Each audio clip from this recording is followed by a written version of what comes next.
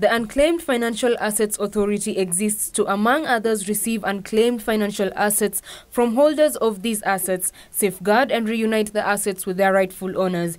Institutions holding assets presumed abandoned are required by law to file reports and surrender assets before the first day of November annually for the 12-month period.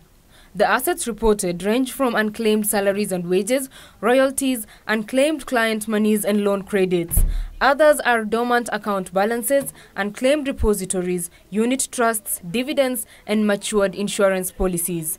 In the just concluded compliance cycle year, institutions holding unclaimed financial assets have surrendered 2.58 billion shillings, over 100 million units of abandoned shares, and 205 safe deposit boxes.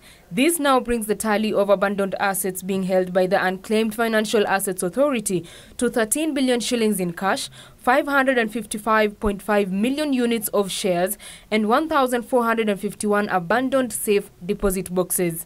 Unclaimed Financial Assets Authority Acting Chief Executive Officer Caroline Chirchir is advising members of the public to search for status of unclaimed assets under their name and lodge claims as per the guidelines for reunification. Chirchir says to date, 5,871 claims amounting to 327.09 million shillings have been lodged with the Unclaimed Financial Assets Authority. She says the authority is banking on the use of the mobile platform to deepen reunification by enabling mobile phone users interact with Unclaimed Financial Assets database, where the list of apparent owners of reported unclaimed assets is published.